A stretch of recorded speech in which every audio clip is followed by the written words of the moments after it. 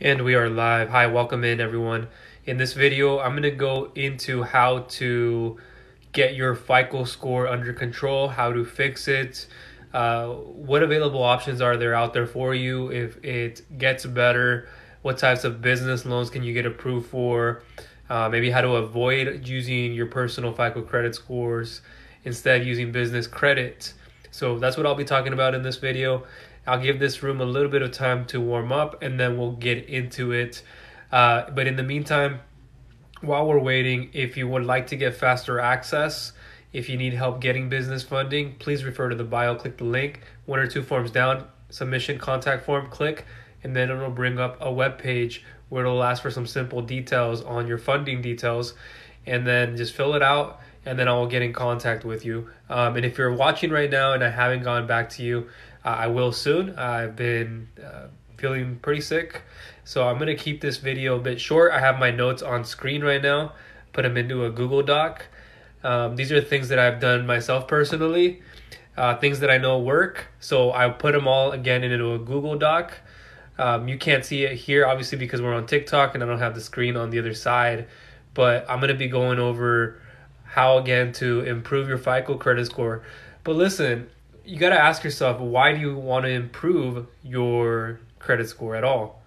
Even if it's just business credit, why do we want to get on a better payday scale? Or why do we want to lower our debt to income ratio? Just hanging out. Just got home actually like 20 minutes ago, man. I went to go get a COVID test. And I'm unsure. We'll get my results here soon. Hopefully it's negative, but it's not stopping me right now from doing this. And again, I'm going to keep it short, right? I have to take that into consideration, but I wanted to pop up here spontaneously. So we're going to give this a little bit of time again to warm up. I can feel a little congestion in the throat, and I've been having a cough a little bit and a bit of a runny nose and a few other not severe symptoms, but it's showing a little bit. Good question. So you opened up a company 6 months ago in the trucking industry and you want to apply for a loan.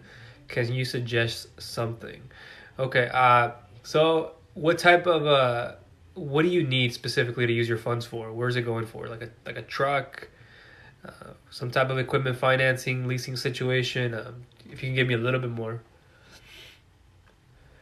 But we're going to talk about, excuse me, we are going to talk about, okay, a truck. Then in that case, I have to look at a few things. The funding amount you're requesting, your time in business. Listen, the best way to do this without taking too much of this time to speak over that, because I want to get into the topic here I have on my doc. Make sure, if you haven't yet, go to the bio, click the link. One or two down, it says funding submission form. Fill that out, what you would like to apply for, what type of funding, and it's going to be between you and I. I'll evaluate it, I'll analyze it, and then I'll give you a proper answer via email. That'll be the fastest way at the moment. I'm not going to get into all that right now because I'm limited on time right now. So there are many things you can do to fix your FICO credit score. But let's start off what you shouldn't do. And this is something that I've been asked for a lot. I can't answer that again. I'm not going to get into detail. I know, and maybe at another time I would have done this in the live, but I want to get going with this. So again, the fastest way to get a hold of me is to go to the bio. But to fix your FICO credit, sorry, we had a pause there. I'm losing battery. But to fix your FICO score, what you shouldn't do, what most people think, is I need to figure out how to make these payments much faster, or I need to jump on top of this and do some type of a fast, quick effort type of thing. It's going to harm it. It's going to backfire on you, and you're going to end up getting into a bigger hole that you can't really dig yourself out of. So if your credit score isn't where you want it to be, only doing things that are too fast, just trying to maybe you have very huge payments you're trying to pay too fast, when you've already gone over the utilization rate, and you're just trying to fix things like this out of the blue, can really go against you, and I've seen it in a lot of cases. So again, if you're just tuning in, I have my notes here that I will be going through, and I've been feeling a little, sick, so I'm not gonna take up too much time. Now, some of the things you want to do, and this is something that I had a person ask me about a few days ago. I have something of an error on my FICO credit score. Can I dispute it? Yeah, you can. The obvious answer is yes. You just got to communicate that with the credit bureau, whoever that is. We're talking about Experian. Make sure you go and communicate this. Send some information in. Some basic things. I won't get into detail. I have that in a different document of like what you could say and get in there and try to fix this in disputing it. But that's a whole nother subject of its own. So I want to move down this list. Number 2, pay your bills on time. That's a no-brainer. And that's why I put this one at the very top. Everything we look at when you were trying to get a business loan, any type of financing, lending, what would they look at? The credit score, right?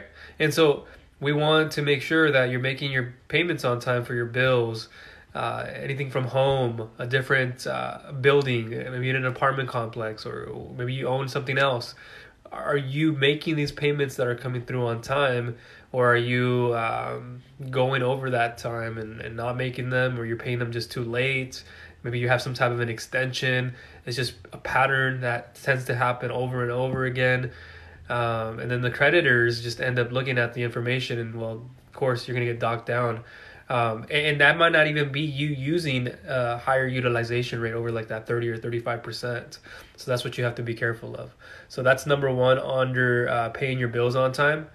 And just to add a few notes on that is, any delinquent payments, no matter if they are 1 day after, a little late, that can cause a huge reduction in your score. And this can knock you down quite a bit. It's one thing that your utilization rate is too high, and I've seen that because it's happened to me, where I just went over the credit limit with a certain credit card that I had, and it just I looked at my account, and I also went on a trip once to New York and all this, and I was making these payments and things that were happening, and I was like, whoa, how did I drop down over 100 or so points? And it's so simple, like something to fix, but you just overlook them, and these can have negative impacts on your FICO scores. So you can use these payment reminders through your banks or online portals if there is an option for you to pay more attention to them. And you're looking at this stuff on a daily basis. Making sure you're tracking is very important. That's the key component to all of this is, you're continuously, like day in, not every single day, but at least a few times a week. It depends on the person. So it depends on if you're in a more severe situation as opposed to somebody maybe who's in the middle, or somebody who's doing just well and they don't have to worry about it as much. The person who's on the end over here will have to check it up once or twice. Even more usually is what happens per week.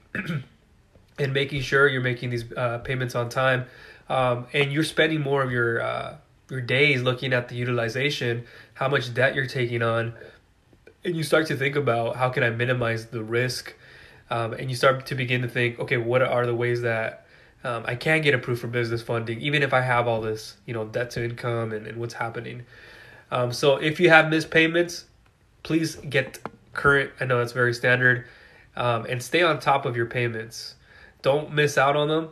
So this is one that's very simple, and I put a few notes underneath here, but we're going to look past that. Also, be aware that paying off these collections account will not remove it from your credit report. So it will stay on your report for at least 7 years is what you're looking at. So if you're having trouble making these ends meet, contact your creditors or see a legitimate credit counselor. So don't think that this is going to help you rebuild your credit score because you're doing this. You're contacting the creditors and automatically they're going to say, oh, well, I disputed something. Even in the case of a dispute, it can still take some time for your credit to bounce back up. Don't think because it's not in your fault. Maybe you had to, and I've had a lot of cases where business owners are like, well, I had my family members take care of this. They made unrealistic or bad purchases and it hurt my account. Can you really help me? And one thing you have to keep in mind is when you fix your credit score, it opens up doors when you're getting business funding, not only for business funding, but for many other purposes. So let's say you're in the range of 580. You have a 580 FICO credit score, but you want to get to let's say a 600, because a 600, maybe you get offered more funding, or two, you could take a different type of service.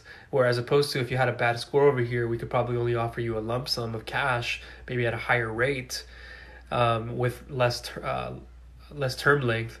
And then over here on the when you get the 600, maybe we offer you better terms. We lessen the rate. We can increase the terms. Maybe we can keep the terms the same and keep the rates lesser. But what ends up happening is sometimes you don't need a lump sum and you would rather get a business line of credit. That's where a lot of people are on the fence on, is like, if I can get the lump sum, great. But if I can get a business line of credit, that's what I actually want to do. But what hinders you is the credit score. If it's not like 600 plus and above, then, I have a few people who I'm going to be speaking to in a few weeks from now who are like around the 580, just below 600. And they're trying to get it up to that 600 so they can qualify for a line of credit. They can use that funding whenever they need. They can withdraw. But it's not always because of credit. There could be reasons you just need a lump sum. That's not the only case. So reduce the amount of debt you owe. So this is a very big one. So your credit utilization, or it's the balance of your debt to available credit. In other words, if it contributes 30% to a FICO scores calculation, then you just got to be careful you're not overutilizing that amount. And there are different credit limits for different purposes you're using them for. So it can be easier to clean up that payment history, but it requires financial discipline and understanding that these types of tips that I'm going to give you right now in a second. So no brainer, make sure you keep your balances low. Don't go above your utilization. Don't even match where the utilization is at, the percentage, 30% and above. You don't want to go too much. And then it's just a matter of, it could be a big payment. It could be a smaller payment, but all it takes is you going over, and you do it consistently with low payments, things you're buying, and even a bigger purchase at that, and it just wipes you out. And then you're going to have to start all over again. So you have to be careful of that, and it can negatively impact you. Pay off debt rather than moving it around. So the most effective way for you to improve your credit score in this section, or in this area that we're speaking about, is just by paying down your revolving credit or card, or the debt that's associated with it. And again, I'm reading off of my doc that I put together here for you. So in fact, owing the same amount but just having fewer open accounts may lower your scores. So come up with a payment plan that puts most of your payment budget towards the highest interest cards first. Let me say that again, just so you guys heard of me right. Come up with a payment plan that puts most of your payment budget toward the highest interest cards first, while maintaining minimum payments on your other accounts. Okay, so understand the type of credit limit you have. If you have multiple credit cards, how much flexibility does it give you? How much of it can you actually use versus what you think you can? This is another very important point, is don't close unused credit cards as a short-term strategy to raise your scores. I've seen this all across the board, especially with a lot of business owners thinking that will help, but it's doing the reverse, and it can actually hurt you much more. I've seen those cases. So don't open up several new credit cards you don't need to increase your available credit. So this approach can actually backfire and actually lower your credit scores.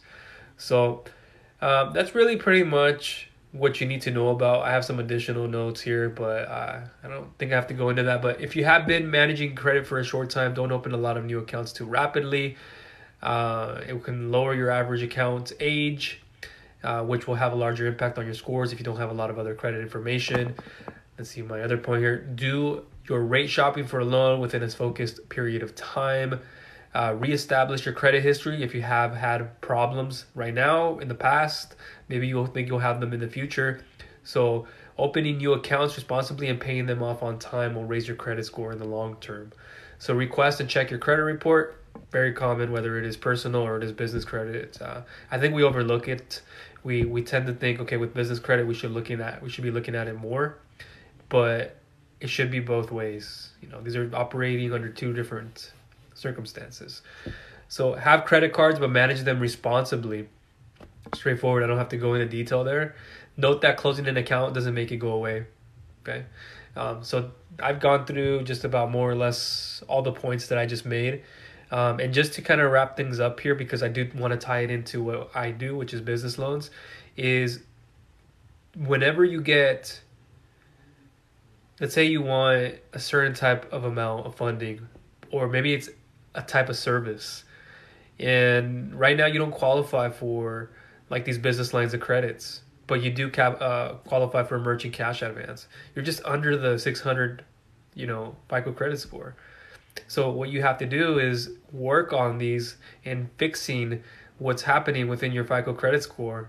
And you do that by what? You going into your account and you see what amount of debt you're taking and what you're making payments on.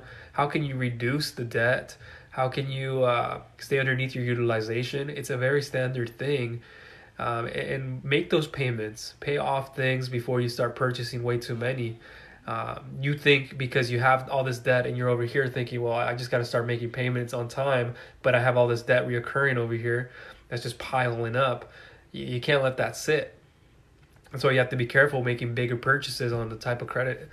But that really is going to open up a lot of doors. Believe me, making your payments on time, it's going to open up your doors for certain types of business funding. It's going to get you approved for more. It's actually going to help your cause, okay? So hopefully you got a good amount of value out of this video. Let's see, I'm going to stick around for a few seconds and see if anybody has any questions. We're talking about how to improve, how to fix, how to improve, how to spot things in your FICO credit score, how to improve it, how improving it actually opens up your doors to getting business funding, and what types of services it can open up, right? If you have you have credit worthiness, personal and business credit, then great. Sometimes we're not building any business credit, but we want some type of funding, we just don't qualify for it.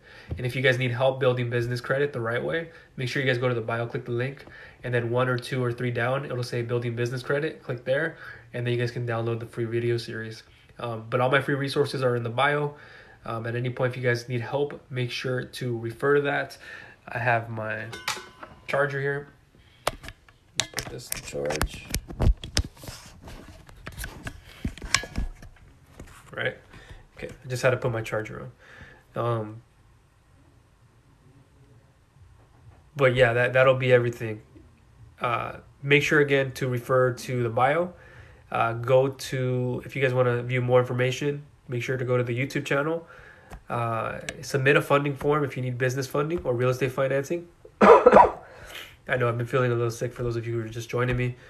Some of you guys are probably just getting off of work and probably just saw me pop up and you guys missed everything. But I'll try to upload this later on YouTube. Just let me know how you guys are doing right now. Give me a wave. Do you guys need help getting business funding? And what type of business funding you need help with? And just another thing too is don't always look down on what you can get qualified for. Not everybody qualifies for the same thing. Just because you see somebody else over here who has like a 3% interest rate, that's always not the reality. Because not everybody will be approved for these types of SBA loans or even traditional bank loans. So you may not get approved for that. It might not even make sense to you. But in the online scheme of things, it's usually like a 7% to 100% is what you can expect in annual interest rates, or average interest rates, excuse me. And then we just take it from there. Good question. Business is asking, what type of funding can one get if they own a dealership? So I've dealt with this in the past. And it's a very broad question because I need to first look at details. So I would ask you, excuse me, how much funding are you looking to get? I would ask you, what's your actual monthly revenue? What have you done in the last month? And then specifically within the last 3 months. Time in business, what's your credit score? All these details together point me in the direction of what I can help you with. But I have dealt with a lot of dealerships. I have a lot of car repair, auto repair clients, a lot in the auto sales. The thing with auto sales you have to be careful about, I actually have to respond to one right now in a bit. But if you're doing used car sales, it's a requirement to have at least 100,000, if not 200,000 in monthly revenue, at least within the last 3 months. But that's again used auto, car repair and auto repair, any of any type. It's standard qualifications. But the best way to do it, go to the bio, click the link, one or two down, it'll say funding submission form, and then it'll bring up a web page that I created, and then fill out some simple funding details, submit it, it'll come to my email, it'll be between you and I'll analyze, evaluate, and then give you a proper response via email, and I'll notify you via text. That'll be the fastest way for me to know what you can qualify for. That's what everybody's doing, and it's the fastest way and best way to do it. I won't go into home buying. I'm not going to touch that subject today. I know I've had people in the past come in here. I want to keep it strictly business loan related. That's what I'm covering at the moment. So I don't want to give up much advice with new home buyers. I know there's a lot of people who are like, should I buy a home underneath business credit, my personal? And it's going to be a huge topic that we could speak at another time if you'd like to email me that. What specific maybe problems you're going through, or what are your thoughts? No, I'm not saying buying a home is not a business. I'm just saying it's a broad range of what that can fall under. And that can lead down a lot. And so it's not like I'm saying it isn't. But I want to keep this topic here business loan related. So if anybody has any questions pertaining to business loans, then let me know.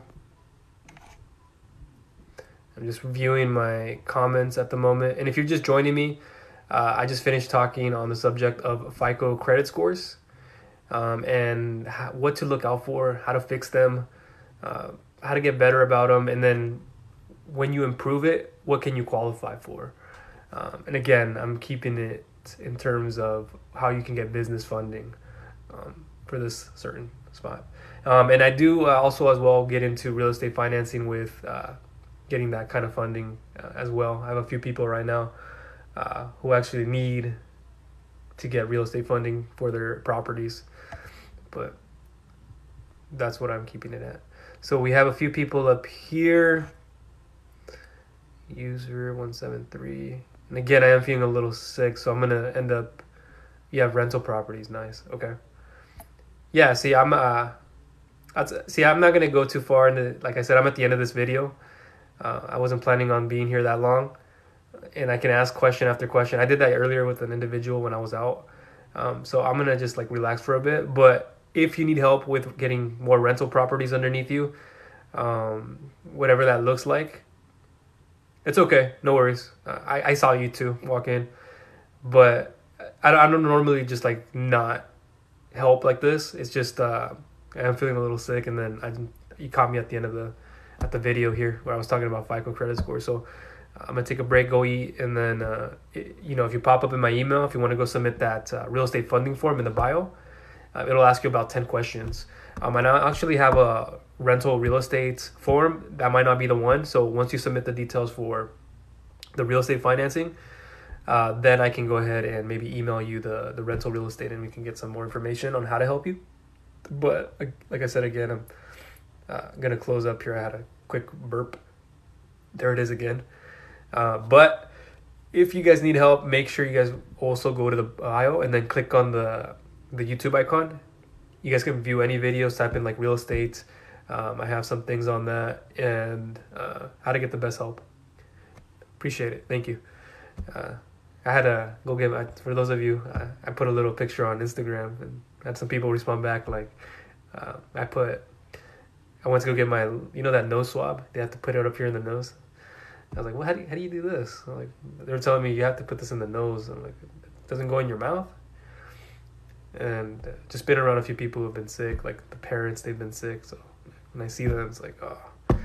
But that'll conclude everything in this video. Again, lastly, I'll reiterate it just so you guys know. If you guys go fill out a funding form, please be serious. I'm not saying you aren't. What I'm saying is so many people, they go fill out this funding form and they forget about it. I have people today who are like, why didn't you get back to me? Well, did you ever look at the email like I said? Hey, I said make sure to please check your spam box. You've seen my other emails where I told you that, but you haven't checked it. So it just doesn't mean it's important enough to you. Or you just, in another way, maybe you're just really busy, but it's still no excuse. And it's about being punctual. So it matters as much to me as it does to you that I get to know you, and then I also get to know what you need for real estate financing, what you need for your own businesses, and I take my time with these forms, and I take my time to give you a proper response. So I at least I hope you can reciprocate that. Maybe not match the energy. I just hope you can reciprocate that. All right. Thank you guys. Have a great day, or have a great night. Bye.